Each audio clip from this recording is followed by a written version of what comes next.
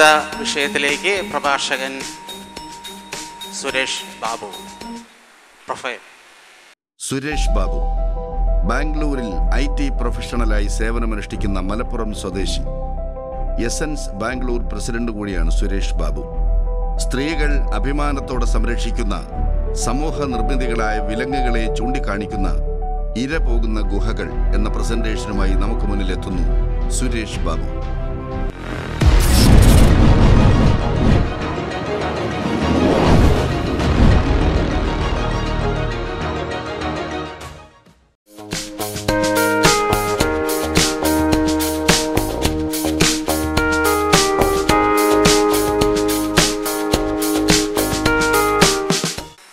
നമസ്കാരം. ഇര പോകുന്ന ഗുഹകൾ. ഈ ചിത്രത്തിൽ കാണുന്ന പോലെ തന്നെ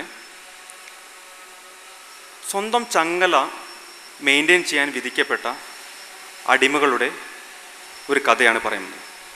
ഇവിടെ അടിമകൾ ഉദ്ദേശിച്ചത് ഒരു വാക്കായിട്ട് മാത്രം എടുത്താൽ മതി. വിഷയത്തിലേക്ക് കിടക്കുന്ന മുന്നേ ഈ പരിപാടിക്ക് വേണ്ടിയിട്ട് തന്നെ, ഈ വിഷയത്തിലേക്ക് വേണ്ടിയിട്ട് തന്നെ ചില കാര്യങ്ങൾ ഓർമ്മിപ്പിക്കട്ടെ. ഈ അടുത്ത കാലത്ത് വളരെയധികം ചർച്ച ചെയ്ത നവോത്ഥാന മൂല്യങ്ങളെ പറ്റിയിട്ടാണ് പറയുന്നത്. പണ്ട് അടിമത്തം നിരോധിച്ചപ്പോൾ കുറേ ആളുകൾ അടിമകളായി തുടരാൻ തന്നെ ഇഷ്ടപ്പെട്ടിരുന്നു. അതുപോലെ തന്നെയാണ് സതി ബാൻ ചെയ്തപ്പോഴും കുറേ സ്ത്രീകൾ സതി അനുഷ്ഠിക്കുന്നത് തൻ്റെ അവകാശമാണെന്ന് ധരിച്ചിരുന്നു. സമാനമായ അനുഭവങ്ങളാണ് ക്ഷേത്രപ്രവേശന വിളംബരമായാലും മാറുമറക്കൽ സമരമായാലും ഉണ്ടായാലും. ആരാണോ ആ ചേഞ്ചിൻ്റെ ഉപഭോക്താക്കൾ അവർ തന്നെ ആ ചേഞ്ചിന് എതിരായി നിൽക്കുന്ന ഒരവസ്ഥ. പറഞ്ഞു വരുന്നത്, അടിമകളായി ജീവിക്കാൻ ഇഷ്ടപ്പെടുന്നവരെയും സതി അനുഷ്ഠിക്കുന്നത് അവകാശമാണ് ധരിച്ചവരുടെയും പിന്മുറക്കാരാണ് നമ്മൾ. അല്ലെങ്കിൽ അതേ തലച്ചോറുമായിട്ടാണ് നമ്മൾ ഇന്നും ജീവിക്കുന്നത്. അതിന് ഏറ്റവും വലിയ അടുത്ത എക്സാമ്പിളാണ് ഇപ്പോഴും നടന്നുകൊണ്ടിരിക്കുന്ന ആർത്തവലഹളകൾ. നമുക്ക് അടുത്തതായിട്ട് ഒരു പശുവിൻ്റെ ജീവിതം എങ്ങനെ നോക്കാം. ഒരു കമ്പാരിറ്റീവ് സ്റ്റഡിക്ക് വേണ്ടിയിട്ട് പറയുകയാണ്. മനുഷ്യൻ കാലാകാലങ്ങളായി ഇണക്കി കൊണ്ടു നടക്കുന്നതാണ് പശുക്കൾ, നാട്ടിലെ പശുക്കൾ. പക്ഷെ എന്നാലും പശുവിനെ എങ്ങനെയാണ് മനുഷ്യൻ കൺട്രോൾ നടത്തുന്നത്? ഒരു പശുക്കുട്ടി ജനിക്കുമ്പോൾ അതിന് ബാഹ്യമായ യാതൊരുവിധ നിയന്ത്രണങ്ങളില്ല. കുറച്ച് കഴിയുമ്പോൾ അതിൻ്റെ കഴുത്തിലൊരു കയറായി, കുറച്ചുകൂടി കഴിയുമ്പോൾ അതിനെവിടെയെങ്കിലും പിടിച്ച് കെട്ടിയിടും. പിന്നെ കുറച്ചുകൂടി കഴിയുമ്പോൾ മൂക്കിൻ്റെ മുകളിൽ കയറിട്ട് കൊണ്ടുനടക്കും. വീണ്ടും കുറച്ചുകൂടി കഴിയുമ്പോൾ മൂക്ക് തുളച്ച് കയറിട്ട് കൊണ്ടുനടക്കും. ഇത്രയൊക്കെ നിയന്ത്രണങ്ങൾ ഉണ്ടെങ്കിൽ മാത്രമേ ഒരു ഉടമസ്ഥന് തൻ്റെ പശുവിനെ കൺട്രോൾ നിർത്താൻ കഴിയുള്ളൂ. അല്ലെങ്കിൽ ഉടമസ്ഥനെയും കൊണ്ടുപോകും, അല്ലെങ്കിൽ ആക്രമിക്കും.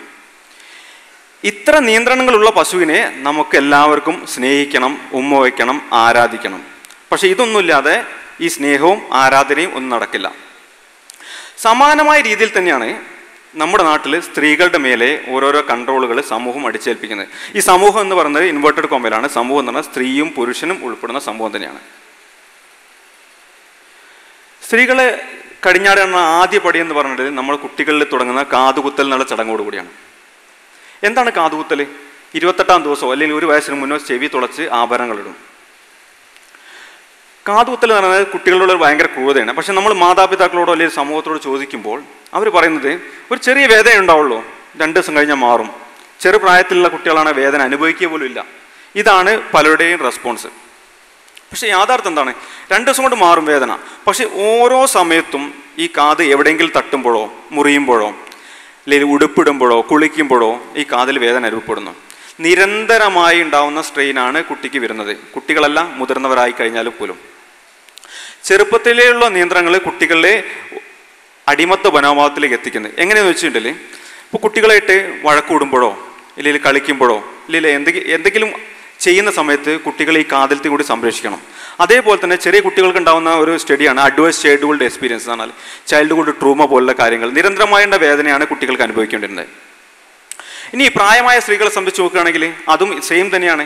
ഇപ്പോൾ ചിത്രത്തിൽ കാണുന്ന ഒരു ഗായികൻ്റെ പെർഫോമൻസിനിടയിൽ സ്വന്തം കൈ കൊണ്ടിട്ടാണ് ചെവി മുറിഞ്ഞത്.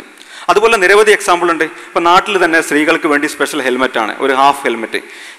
ഈ കാതിലത്തെ തട്ടും അല്ലെങ്കിൽ മുടി തട്ടും എന്നുള്ള നിലയ്ക്ക് അത്ര സുരക്ഷിതമല്ലാത്ത ഹെൽമെറ്റ് ഉപയോഗിക്കുന്നത്. കുളിക്കുമ്പോൾ, ഉറങ്ങുമ്പോൾ, കിടക്കുമ്പോൾ, ഏത് ജോലി ചെയ്യുമ്പോഴും ഇത് സംരക്ഷിക്കാനുള്ള ബാധ്യത ഓട്ടോമാറ്റിക്കായിട്ട് മനസ്സ് ഏറ്റെടുക്കുന്നുണ്ട്. അടുത്തൊരു നിയന്ത്രണത്തിൽ വരികയാണെങ്കിൽ കുട്ടികളെ കുച്ചുവിലങ്ങിടുന്ന ഒരു വിലങ്ങാണ് സ്ത്രീകൾക്ക് നമ്മൾ ചൂസ് ചെയ്യുന്ന വസ്ത്രം. കുട്ടികൾ നമ്മൾ ഇട്ട് കൊടുക്കുന്ന വസ്ത്രം എന്താണ്? നമ്മൾ ഒരു റോൾ മോഡൽ കുട്ടികളുണ്ട്. കുട്ടികൾ നല്ല ചെറിയ പെൺകുട്ടികളാണെങ്കിൽ നല്ല പാവാടയൊക്കെ ഇട്ടിട്ട് നടക്കണം. പക്ഷേ ആ പാവാട എന്ന് പറയുന്നത് കുട്ടിയുടെ ഫിസിക്കലായിട്ടുള്ള മൂവ്മെൻറ്റിനെ നിയന്ത്രിക്കുകയാണ് ചെയ്യുന്നത്. ഇപ്പോൾ റൈറ്റ് സൈഡിൽ ഞാൻ നേരത്തെ സ്റ്റഡിയിൽ പശുവിൻ്റെ കാര്യം പറഞ്ഞ പോലെ മൂക്കിലിട്ട കയറിന പോലെ തന്നെ കുട്ടികൾക്ക് ഓടാനുള്ള അല്ലെങ്കിൽ ഒരു ശാരീരികമായി ഒരു നിയന്ത്രണം ഏർപ്പെടുത്തുന്ന വസ്തുവാണ് പെൺകുട്ടികൾ സാധാരണ സെർച്ച് ചെയ്യുന്നത്. ഇതുപോലെ തന്നെ മുതിർന്ന സ്ത്രീകളുടെ കാര്യം സാരി ആണെങ്കിലും എന്ത് വസ്ത്രമാണെങ്കിലും നമ്മുടെ റോൾ മോഡൽ കാഴ്ചപ്പാട് പ്രകാരം എന്ന് പറഞ്ഞാൽ ശാരീരികമായി ഫ്രീഡം അനുഭവിക്കുന്ന ഒരു വസ്ത്രവും നമ്മുടെ റോൾ മോഡൽ പ്രകാരം സ്ത്രീകൾക്ക് അഭിഭാജ്യമല്ല. ഇപ്പം ബസ്സിൽ കയറുമ്പോഴാണെങ്കിലും ട്രെയിനിൽ കയറുമ്പോഴാണെങ്കിലും എത്രമാത്രം ബുദ്ധിമുട്ട് അനുഭവിക്കുന്നുണ്ടെങ്കിൽ അവർ പോലും അറിയില്ല. കാരണം ഓൾറെഡി മാനസികമായി അതിന് ട്രെയിൻഡായി എന്ന് പറഞ്ഞാൽ അത് അനുഭവിക്കുന്നില്ല എന്നല്ല അർത്ഥം. അത് ഓരോ നമ്മുടെ മനസ്സിനുള്ളിൽ പ്രൊസീജിയർ ലേണിങ്ങിൻ്റെ ഭാഗമായിട്ട് ഇതെല്ലാം സംരക്ഷിക്കാനുള്ള ബാധ്യത മനസ്സ് ഓട്ടോമാറ്റിക്കായിട്ട് ഏറ്റെടുക്കും. അതുകൊണ്ട് പ്രശ്നം എന്താ വെച്ചിട്ടുണ്ടെങ്കിൽ ഈ ശാരീരികമായുള്ള മൂവ്മെൻറ്റിന് തടസ്സപ്പെടുന്നതിന് പുറമെ പലതരത്തിലുള്ള അപകടങ്ങൾ എത്താറുണ്ട്. ഇപ്പം ഇതിനൊക്കെ ഒരു പരിധിവരെ സഹായകരമായിരുന്ന വസ്ത്രമായിരുന്നു ചുരിദാർ എന്നുള്ളത്. പക്ഷെ നമ്മുടെ സമൂഹം അതിൻ്റെ പുറമെ ഒരു ഷാളും കൂടി അണിയിച്ചു. അതും ഈ തരത്തിലുള്ള എവിടെയെങ്കിലും കൊളുത്തുകയോ ബസ്സിൽ കയറുമ്പോഴോ ഒക്കെ സംരക്ഷിക്കേണ്ട അവസ്ഥ വരുന്നു. ഇപ്പോൾ ഒരു ചിത്രത്തിൽ കാണുന്നത് ആദ്യത്തെ ഒരു സ്ത്രീയുടെ സാരി ഒരു ട്രെയിനിൽ കുടുങ്ങിയ ചിത്രം ബോംബെയിലുണ്ടായിരുന്നതാണ്. പക്ഷേ സ്ത്രീ അങ്ങോട്ട് പോയെങ്കിലും ആ സ്ത്രീ ഭാഗ്യത്തിന് രക്ഷപ്പെട്ടു. വലത്തെ ഭാഗത്ത് കാണുന്ന അടുത്ത ചിത്രം എന്ന് പറഞ്ഞിട്ടുണ്ടെങ്കിൽ നമ്മുടെ ഈ അടുത്ത കാലത്ത് നമ്മുടെ കേരളത്തിലുണ്ടായ ഒരു ബൈക്ക് ആക്സിഡൻ്റ് ആണ്. കുട്ടിയുടെ ഷാള് കുടുങ്ങിയിട്ട് കുട്ടി മരിച്ചു. ഏത് സമയത്തും സ്ത്രീകൾക്ക് ഇതുപോലുള്ള അപകടങ്ങളെ മണത്തുകൊണ്ട് ജീവിക്കേണ്ട അവസ്ഥ വരുന്നത്. അടുത്തൊരു നിയന്ത്രണമാണ് നമ്മുടെ സ്ത്രീകൾക്ക് കൽപ്പിച്ചളിക്കുന്ന നീട്ടി വളർത്തിയ മുടി. ഇതും തന്നെ നേരത്തെ പറഞ്ഞ ആ നിയന്ത്രണങ്ങളുടെ അതേ കാറ്റഗറിയിൽ പെടുത്താൻ പറ്റുന്ന നിയന്ത്രണമാണ്. എവിടെയെങ്കിലും പിടിച്ചാലോ ആരെങ്കിലും ബലം പ്രയോഗിച്ചാലോ സ്ത്രീകൾ അവിടെ നിൽക്കും. പശുവിന് മൂക്കിന് കയറിട്ട് അവിടെ നിൽക്കുന്ന പോലെ തന്നെ മുടി പിടിച്ചു വലിച്ചാൽ അവിടെ നിൽക്കും. ഗാർഹിക പീഡനത്തിൻ്റെ സമയത്താണെങ്കിലോ അക്രമത്തിൻ്റെ സമയത്താണല്ലോ, കുട്ടികൾ കളിക്കുന്ന സമയത്താണല്ലോ, കുട്ടികൾ വഴക്കൂടുന്ന സമയത്താണെങ്കിലോ, ഇല്ലെങ്കിൽ കുളിക്കുമ്പോഴോ ഉറങ്ങുമ്പോഴോ എല്ലാ സമയത്തും ഇത് ഒരു നിയന്ത്രണമായിട്ട് അവരുടെ കയ്യിലുണ്ട്. നമ്മൾ കുട്ടികളോട് ഇപ്പം പ്രായമായൊരു സ്ത്രീയോട് ചോദിക്കുകയാണ്, നിങ്ങൾ എന്നാണ് അവസാനമായിട്ട് മുടി പിടിച്ച് വേദനിച്ചത്? പക്ഷെ പലരുടെ ഉത്തരവാദിക്കും ഞാൻ ഓർക്കുന്നില്ല. പക്ഷെ മനസ്സ് അത്രത്തോളം ട്രെയിൻഡായി ഈ കാര്യങ്ങൾ ഓർക്കാതിരിക്കാൻ. യഥാർത്ഥത്തിൽ ഇന്ന് രാവിലെ പോലും മുടി ചീകുമ്പോഴോ മറ്റോ മുടി പിടിച്ച് വേദനിച്ചിട്ടുണ്ടായിരിക്കും. കുട്ടികളെടുക്കുന്ന അമ്മമാരുടെ സ്ഥിരം പ്രശ്നമാണത്. കുട്ടികൾ മുടി പിടിച്ച് വലിക്കും, അവർ കരയും. പക്ഷേ ഇതൊന്നും ഓർമ്മിച്ച് വെക്കുന്ന അവസ്ഥയിൽ എത്തിയിട്ടില്ല. കാരണം അത്രയും തഴക്കമായി. പക്ഷേ ഈ ജോലി ഇത് സംരക്ഷിക്കാനുള്ള ജോലി നമ്മുടെ തലച്ചോറ് ഓട്ടോമാറ്റിക്കായിട്ട് ഏറ്റെടുക്കും. നമ്മളെ ബ്രെയിന് വർക്ക് ചെയ്യുന്നുണ്ടതിന്. എവിടെയെങ്കിലും യാത്ര ചെയ്യുമ്പോഴോ എന്തെങ്കിലും പണിയെടുക്കുമ്പോഴോ മുടി എവിടെയെങ്കിലും കുടുങ്ങാതിരിക്കാൻ വേണ്ടി നമ്മുടെ മാനസികമായി ഓട്ടോമാറ്റിക്കായിട്ട് പ്രിപ്പയർഡായി കഴിഞ്ഞു. നേരത്തെ പറഞ്ഞ പോലെ തന്നെ എപ്പോഴും അപകടം കരുതിയിരിക്കണം. ഒരു ചിത്രം കാണുന്നത് ഒരു പെണ്ണിൻ്റെ മുടി ഒരു മെഷീൻ്റെ ഇടയിൽ കുടുങ്ങിയതാണ്. തലച്ചോറിൻ്റെ മുകളിലെ തൊലി അടക്കം പറഞ്ഞു പോയി. അടുത്തൊരു കേസ് വന്നത് അടുത്ത് റിപ്പോർട്ട് ചെയ്തതാണ്. 2 വർഷം മുന്നേ ഒരു സ്ത്രീ ഇന്ത്യയിലുണ്ടായതാണ്. ഒരു ചക്രത്തിൽ കുടുങ്ങിയിട്ട് സ്ത്രീ തന്നെ മരിച്ചുപോയി. ഇത് ജസ്റ്റ് ഒരു എക്സാമ്പിളാണ് അപകടങ്ങൾ ഉണ്ടാവുന്നുള്ളതിന്. പക്ഷേ അപകടത്തെക്കാൾ കൂടുതൽ നിരന്തരമായ നിയന്ത്രണങ്ങളും നിരന്തരമായ വേദനകളും അവരുടെ മാനസികമായി ഉണ്ടാവുന്ന അടിമത്വത്തിൻ്റെ മനോഭാവം വളർത്തിയെടുക്കുന്നു. എവിടെയെങ്കിലും തട്ടോ തടയോ എന്നുള്ളത് നോക്കി നിരീക്കണം. അടുത്ത് സമൂഹം കൽപ്പിച്ചടക്കിയ ഒരു ആചാരത്തിൻ്റെ ഭാഗമായിട്ട് വലിയ സമൂഹം എംബോസ് ചെയ്യുന്ന കാര്യമാണ് സ്ത്രീകൾക്ക് ഒരുപാട് ഓർണമെൻറ്റ്സ് ഇടണം. പെണ്ണായാൽ പൊന്ന് വേണമെന്നുള്ള ഒരു ശൈലി തന്നെ ഒരുക്കിയെടുത്തിട്ടുണ്ട്. വലത്തെ ഭാഗത്ത് കാണുന്നത് ഒരു പശുവിൻ്റെ ചിത്രമാണ്. എൻ്റെ വീട്ടിൽ ഒരുപാട് പശുക്കളുണ്ട്. അതുകൊണ്ടാണ് ഞാൻ അതിങ്ങനെ റിപ്പീറ്റ് ചെയ്ത് പറഞ്ഞു വരുന്നത്. വീട്ടിൽ അച്ഛന് ഇതേപോലെ പശുവിൻ്റെ മുകളിൽ നെറ്റിപ്പട്ട കെട്ടും. എന്തിനാണെന്ന് വെച്ചിട്ടുണ്ടെങ്കിൽ അത് നല്ല ഭംഗിയുണ്ടാവും, ആൾക്കാർ വന്നാൽ കണ്ടോണ്ടിരിക്കട്ടെ. ഇതിൽ കൂടുതൽ ഒരു ഉത്തരവാദം ഒരു സ്ത്രീ ആഭരണം ഇടുന്നതിൽ എനിക്ക് എവിടെ നിന്നും കിട്ടിയിട്ടില്ല. ഞാൻ പലരോടും ചോദിച്ചിട്ടുണ്ട്. അതും ഇത് നേരത്തെ പറഞ്ഞ പോലെ തന്നെ അപകടത്തിൻ്റെ ഒരുപാട് ഉദാഹരണങ്ങൾ ഉണ്ടാവും. എപ്പോഴും നമ്മൾ ഈ വില കൂടിയ ആഭരണങ്ങൾ സംരക്ഷിക്കണം. ഇതാരെങ്കിലും കട്ടുകൊണ്ടുപോകുന്നുള്ള പേടി ഏത് സമയം കൊണ്ടു നടക്കണം. ആരെങ്കിലും പിടിച്ചു പറിക്കൂ എന്നുള്ളത് ചിന്തിച്ചുകൊണ്ടിരിക്കണം. അതുപോലെ ഒരുപാട് പണം ചിലവാക്കുന്നുണ്ട്. ഗാർഹിക പീഡനങ്ങളാണെങ്കിൽ ഒരുപാട് സംഭവിക്കുന്നത് ഇതേപോലെ സ്വർണത്തിൻ്റെ പേരിലാണ്. ഇപ്പം 2 ചിത്രം കാണുന്ന ഒന്ന് ചെയിൻ സ്നാച്ചിങ്ങിൻ്റെ CCTV ഫുട്ടേജിൻ്റെയാണ്. രണ്ടാമത്തത് ഹൈദരാബാദിലുള്ള ഇൻസിഡൻ്റാണ്. അവർ ഹോസ്പിറ്റലിൽ ഒരു 2 ആഴ്ച 3 ആഴ്ചയായിട്ട് ഇത് ചെയിന് പറിച്ചെടുക്കുന്നിടയിൽ വീണ് പരിക്ക് പറ്റിയതാണ്. നേരത്തെ പറഞ്ഞ പോലെ പശുവിനെ എത്രയൊക്കെ കൺട്രോളിൽ ബഹുമാനിക്കും, ഇത്രയൊക്കെ കൺട്രോളിൽ മാത്രമേ നമ്മൾ സ്ത്രീകളെ നമ്മളെ ബഹുമാനിക്കുകയും ആരാധിക്കുകയും കാല് തൊട്ട് വന്ദിക്കുകയും ചെയ്യുള്ളൂ. ഇതില്ലാത്ത ഈ കൺട്രോളില്ലാത്ത സ്ത്രീകൾ നമ്മളുടെ സമൂഹത്തിൽ തലതെറിച്ചവളാണ്. അവളെ ആരും ആരാധിക്കില്ല, അവരെ ബഹുമാനിക്കുകയില്ല, അവർ ചെയ്യുന്ന അക്സെപ്റ്റ് ചെയ്യില്ല. ഇത്രയും പറഞ്ഞ സമൂഹം ഇമ്പോസ് ചെയ്ത കുറേ കൺട്രോളാണെങ്കിൽ നമ്മൾ സ്ത്രീകൾ സ്വയം ചേരുന്ന കൺട്രോൾസാണ് ചെരുപ്പ്. ഒരു ഉദാഹരണം പറഞ്ഞുള്ളൂ. ഞാൻ കണ്ടിടത്തോളം കുറേ ഒരു ഭൂരിഭാഗം ചെരുപ്പുകൾ എന്ന് പറഞ്ഞാൽ അവർക്ക് ഓടാനോ ചാടാനോ ഉള്ള കഴിവില്ലാത്ത രീതിയിലുള്ള വെറുതെ നടക്കാൻ മാത്രമുള്ള ചെരുപ്പുകളാണ്. അല്ലെങ്കിൽ ഓടിയാൽ അത് മുറിഞ്ഞു പോകും, അല്ലെങ്കിൽ വീണു പോകും. ലേഡീസ് ബാഗ്, ഒരു സൈഡിലിട്ട് വെയിറ്റ് കൊണ്ട് നടക്കുന്ന ബാഗുകൾക്ക് പുരുഷന്മാർക്ക് സാധാരണ ഉപയോഗിക്കുന്ന ബാക്ക് പാൾ അപേക്ഷിച്ചിട്ട് വളരെയധികം ഡേഞ്ചറസ് ആണ്. അവർക്ക് നെക്ക് പെയിൻ ഉണ്ടാവും, മസിൽ പെയിൻ ഉണ്ടാവും, ഒരുപാട് പ്രശ്നങ്ങളുണ്ട്. അതിനോടൊപ്പം തന്നെ അവർക്ക് സ്പീഡിലൊന്നും ഓടാനോ ചാടാനോ കഴിയില്ല. ഇത്രയൊക്കെ ശാരീരിക കൺട്രോൾ ഉണ്ടാകുമ്പോൾ എന്താ സംഭവിക്കുന്നത് വെച്ചിട്ടുണ്ടെങ്കിൽ ഫിസിക്കലായിട്ടുള്ള മൂവ്മെൻറ്റ് കൺട്രോൾ. നമ്മൾ ആണുങ്ങളാണെങ്കിൽ എവിടെയെങ്കിലും ബസ്സിന് പോകുമ്പോൾ ബസ്സിന് ഓടി പിടിക്കുകയാണെങ്കിൽ നമ്മൾ ഫിസിക്കലായിട്ട് എക്സസൈസ് എഫേർട്ട് എടുക്കുന്നുണ്ട്, അല്ലെങ്കിൽ എന്തെങ്കിലും ജോലി ചെയ്യുമ്പോൾ എഫേർട്ട് എടുക്കുന്നുണ്ട്. ഇത് നമ്മുടെ ഓട്ടോമാറ്റിക്കായിട്ട് നമുക്കൊരു എക്സർസൈസ് നമ്മുടെ ബോഡിക്ക് ഉണ്ടാക്കുന്നുണ്ട്. ഈ എക്സസൈസ് സ്ത്രീകൾക്ക് ഇല്ലാത്തതുകൊണ്ട് എന്ത് വേണോ അവരുടെ മസിൽസ് വീക്കായിരിക്കും, അല്ലെങ്കിൽ ബോൺസ് വീക്കായിരിക്കും. സ്ത്രീകൾക്ക് ഓൾറെഡി ഒരു പ്രായം കഴിഞ്ഞാൽ കാൽഷ്യം ഡെഫിഷ്യൻസിൻ്റെ പ്രോബ്ലം വരുന്നുണ്ട്. ഈ എക്സസൈസിൻ്റെ കൂടി അഭാവം കാരണം ഇത് ഇരട്ടിക്ക് ചെയ്യുന്നത്. അതിനൊരു ആക്കം കൂട്ടുന്ന പരിപാടിയാണ് നമ്മുടെ സ്ത്രീകൾക്കുള്ള ശാരീരികമായ കൺട്രോൾ ചെയ്യുന്നത്. എന്താണ് നമുക്ക് വേണ്ടത്? നമുക്ക് നമ്മുടെ സ്ത്രീകൾക്ക് ഇന്ന് നമ്മൾ സമൂഹം കൽപ്പിച്ച് നൽകിയ റോൾ മോഡൽ മാതൃകാ സ്ത്രീകളുടെ ആ കോൺസെപ്റ്റാണ് മാറ്റിമറിക്കേണ്ടത്. ഈ ചിത്രത്തിൽ കാണുന്നത് ലോകത്തിലെ ഏറ്റവും പവർഫുൾ ആയിട്ടുള്ള സ്ത്രീകളുടെ ചിത്രമാണ്. ഫോബ്സിൻ്റെ ലിസ്റ്റാണ് 2018. ഈ ചിത്രത്തിൽ ഏതെങ്കിലും ഒരു സ്ത്രീ നമ്മുടെ സമൂഹത്തിലെ റോൾ മോഡൽ മാതൃകയുമായിട്ട് മാച്ച് ചെയ്ത് നോക്കിയാൽ ഒരെണ്ണം പോലും ഇല്ല. പക്ഷെ അവർ കോൺഫിഡൻ്റ്, അവർ പവർഫുൾ ലേഡീസാണ്. ഇത് വെസ്റ്റേൺ കൾച്ചറാണ്, എഗ്രീഡ്, അതിന് സമ്മതിച്ചിരുന്നു. എന്നാൽ കൂടി പറഞ്ഞു വരാൻ ഉദ്ദേശിക്കുന്നത് നമ്മുടെ ഈ മാതൃക എന്ന് പറയുന്നത് നമ്മുടെ സമൂഹം തീർത്ത മാതൃകയാണ്. അത് മാറ്റുകയാണ് വേണ്ടത്. ഇതുപോലെ തന്നെ ചില സമാനമായ ദുരാചാരങ്ങൾ പല സമൂഹത്തിലുണ്ട്. ഇപ്പോൾ സ്ത്രീകളുടെയും പുരുഷന്മാരുടെയും സുന്നത്തെടുത്തുക, അല്ലെങ്കിൽ കുട്ടികളെ എടുത്ത് എറിയുന്ന ആചാരം, ഇതൊക്കെ പല ബാഹ്യമായ സമൂഹത്തിലുണ്ട്. നമുക്കതൊക്കെ ദുരാചാരമായിട്ടാണ് തോന്നുന്നത്. ആ സ്ത്രീകളുടെ ലൈംഗികവാചേതനത്തിൻ്റെ കാര്യം പറയുകയാണെങ്കിൽ ആ കുട്ടിയുടെ അച്ഛനോ അമ്മയോ അല്ല, സ്വന്തം അമ്മയും അമ്മൂമ്മയും അടങ്ങുന്ന ഏറ്റവും അടുത്ത റിലേഷൻസ് ആളുകളാണ് പെൺകുട്ടിയെ പിടിച്ചു വെച്ച് കൊടുക്കുന്നത് അവരുടെ ലൈംഗിക അവയം ഛേദിക്കാൻ വേണ്ടിയിട്ട്. അതെന്തിനാണ്? അവളുടെ സെക്സ്വൽ പ്രഷർ കുറയ്ക്കും എന്നുള്ളതാണ് ഒരു കാരണം.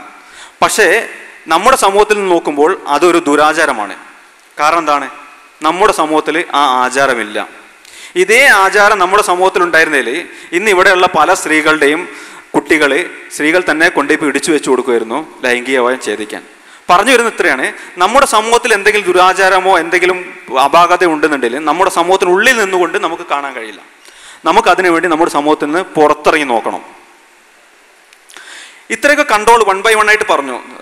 അവസാനം എങ്ങനെയാണ് സ്ത്രീകളെ മോൾഡ് ചെയ്തെടുക്കുന്നത്? ഒരു ബോൺസായി വൃക്ഷം പോലെ ഓരോ തരത്തിലുള്ള വളർച്ചയും ഓരോ തരത്തിലും പരിധിയും ഓരോ രീതിയിലും നിയന്ത്രണങ്ങൾ ഏർപ്പെടുത്തിയാണ് ബോൺസായി വൃക്ഷം പോലെ നമ്മൾ സമൂഹം സ്ത്രീകളെ മോൾഡ് ചെയ്തെടുക്കുന്നത്. അതാണ് നമ്മുടെ സമൂഹത്തിലെ സ്ത്രീകൾക്ക് ഒരു ആശ്രയത്വ മനോഭാവം വളർത്തിയെടുക്കുന്നത്. ഇതിനോട് പ്രശ്നം വെച്ചിട്ടുണ്ടെങ്കിൽ നേരത്തെ എക്സസൈസിൻ്റെയും കാൽഷ്യം ഡെഫിഷ്യൻ്റെയും കാര്യം പറഞ്ഞ പോലെ തന്നെ എന്തെങ്കിലും ചെറിയ അപകടമോ ദുരന്തമോ ഉണ്ടായാൽ പോലും രക്ഷപ്പെടാൻ പ്രയാസമാണ്. ഇപ്പോൾ ഇതിനൊരു ബെസ്റ്റ് എക്സാമ്പിൾ നമ്മുടെ അടുത്ത് വെള്ളപ്പൊക്കത്തിലുണ്ടായിരുന്നത്. ഇത്രയും നിയന്ത്രണങ്ങളോ ശാരീരിക പരിമിതികളോ ഒന്നുമില്ലായിരുന്നെങ്കിൽ ഒരാളുടെ പുറത്ത് ചവിട്ടി ബോട്ട് കയറേണ്ട ആവശ്യം ഇവിടുത്തെ സ്ത്രീകൾക്ക് ഉണ്ടാവില്ലായിരുന്നില്ല. വലത്തു ഭാഗത്ത് കാണുന്ന ചിത്രം എന്നാൽ കൊൽക്കട്ടയിൽ ഒരു തീപിടുത്തുണ്ടായിട്ട് സ്ത്രീകളും പുരുഷന്മാരും രക്ഷപ്പെടാൻ നിൽക്കുന്നതാണ്. അത് കാണിക്കാൻ കാരണം എന്ന് വെച്ചിട്ടുണ്ടെങ്കിൽ ഒരു എമർജൻസി സിറ്റുവേഷനിൽ ഒരു സ്ത്രീകളെ രക്ഷപ്പെടുത്തുന്നത് പുരുഷന്മാരെ രക്ഷപ്പെടുത്തുന്നതിനേക്കാൾ കൂടുതൽ മെനക്കെട് പിടിച്ച പണിയാണ്. ഒരു ഫയർമാനോട് ആരോടും ചോദിച്ചൊക്കെ മനസ്സിലാവും. അവരുടെ ബാഹ്യമായ നിയന്ത്രണങ്ങൾ അവർ തന്നെ സംരക്ഷിക്കാൻ ശ്രമിക്കും. അതെവിടെയെങ്കിലും ഒടുക്കോ കൊള്ളിയോ അത് ഈ രക്ഷാപ്രവർത്തനം ഡിലേ ആക്കുന്ന കാര്യമാണ്. ഈ ചിത്രത്തിൽ കാണുന്നത് ഒരു പെൺകുട്ടി ഒരു ഏറ്റവും അധികം എല്ലാവർക്കും പരിചയമുള്ള ചിത്രമായിരിക്കും. യുദ്ധസമയത്ത് തീ പിടിച്ച സമയത്ത് സ്വന്തം വസ്ത്രങ്ങൾ ഉരിഞ്ഞ് രക്ഷപ്പെടുന്നതാണ്. ഈ ചിത്രം ഇവിടെ കാണിക്കാൻ കാരണം നമ്മുടെ സമൂഹത്തിൽ എന്തെങ്കിലും ഒരു അപകടമോ എന്തെങ്കിലും ആവശ്യമോ ഉണ്ടായിട്ടുണ്ടെങ്കിൽ സ്ത്രീകൾക്ക് ഇങ്ങനെ രക്ഷപ്പെടാൻ കഴിയുമോ?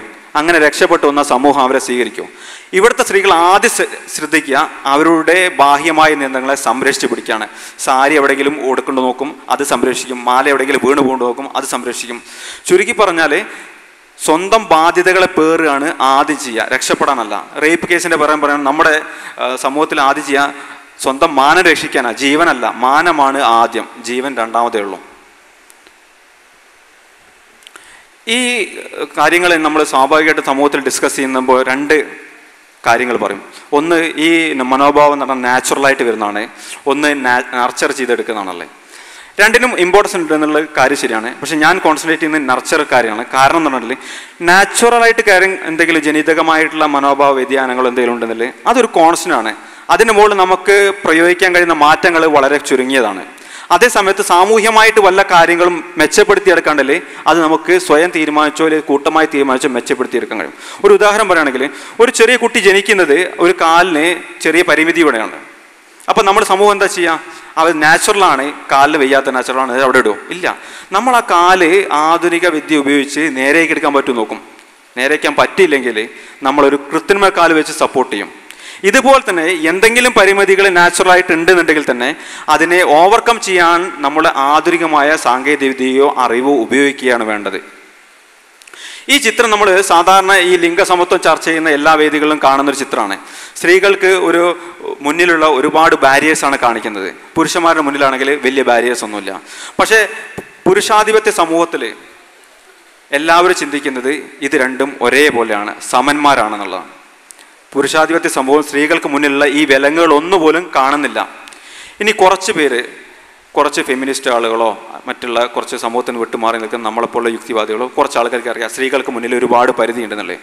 അവിടെയും പ്രശ്നം എന്ന് പറഞ്ഞാൽ നമ്മൾ സാധാരണ കാണുന്ന ചർച്ച പറഞ്ഞാൽ എങ്ങനെ വരുന്ന വെച്ചിട്ടുണ്ടെങ്കിൽ, ഈ പുരുഷൻ്റെ മുന്നിൽ യാതൊരുവിധ ബാരിയറും ഇല്ല, നമുക്ക് അവിടെ കുറച്ചുകൊണ്ട് വണ്ടിയെ ബാരിയർ വെക്കാം, എന്നാൽ ലിംഗസമത്വവും. ഇതാണ് ഒരു തരത്തിലുള്ള ആംഗിൾ. എല്ലാ ചർച്ചയും വരുന്നത് കാണുന്ന ഞാൻ ഭൂരിഭാഗം ചർച്ചയും കണ്ടത് ആൺകുട്ടികൾക്ക് ചെറുപ്പത്തിൽ തന്നെ നിയന്ത്രണം എടുത്തണം, അവരെ സ്ത്രീകളെ ബഹുമാനിക്കാൻ പഠിപ്പിക്കണം, അല്ലാതെ സ്ത്രീകളുടെ ബാരിയേഴ്സ് ഓവർകം ചെയ്യാനല്ല പഠിപ്പിക്കുന്നത്. എൻ്റെ അഭിപ്രായം പറയുകയാണെങ്കിൽ സ്ത്രീകൾക്ക് അവരുടെ സ്വന്തം മുന്നിലുള്ള ബാരിയേഴ്സ് ആദ്യം എടുത്തു മാറ്റുകയാണ്. എന്നാൽ മാത്രമേ അവർക്ക് ഒരു ലിംഗസമത്വത്തിൻ്റെ ഒരാശയത്തിലേക്ക് എത്തിപ്പെടാൻ കഴിയുള്ളൂ. അവസാനമായിട്ട് ഈ ഒരു എക്സാമ്പിൾ പറഞ്ഞു നിർത്താം. നമ്മുടെ ഒരു കൂട്ടിൽ ഒരുപാട് കിളികളുണ്ട്, പുറമെ ഒരുപാട് പാറി നടക്കുന്ന കിളികളുമുണ്ട്. നമുക്ക് ഒരു സമത്വം കൊണ്ടുവരുന്നുണ്ടെങ്കിൽ രണ്ട് ഉപായമുണ്ട്. ഒന്നുകിൽ ഈ പാറി നടക്കുന്ന കിളികളെ മൊത്തം പിടിച്ചിട്ട് കൂട്ടിക്കൊണ്ടിടാം തുല്യരായി. ഇത് പ്രാക്ടിക്കലി പോസിബിൾ ആണോ? അല്ല. നമുക്ക് സമത്വത്തിന് വേണ്ടത്, ഏറ്റവും അധികം വേണ്ടത്, നമ്മൾ കൂട്ടിലിട്ട കിളികളെ തുറന്നു വിടുക എന്നുള്ളതാണ്. അവരുടെ സ്വന്തം ബാരിയേഴ്സ് ബ്രേക്ക് ചെയ്ത് പുറത്തു വരിക എന്നുള്ളതാണ് സമത്വം എന്നുള്ളതിലേക്ക് വേണ്ടത്. അതാദ്യം തിരിച്ചറിയാൻ വേണം, അതിനെതിരെ പ്രവർത്തിക്കുകയും വേണം. അപ്പോൾ എല്ലാവർക്കും നന്ദി. ഒതുക്കെ കൂടി ഓർമ്മിക്കട്ടെ, break your barriers. Thank you. ഈ പരിപാടിയുമായിട്ട് അവസരം തന്ന എസെൻസിനും ഒരിക്കൽ കൂടി നന്ദി അറിയിച്ചുകൊണ്ട് നിർത്തുന്നു. Thank you. Thank you so much, Suresh sir.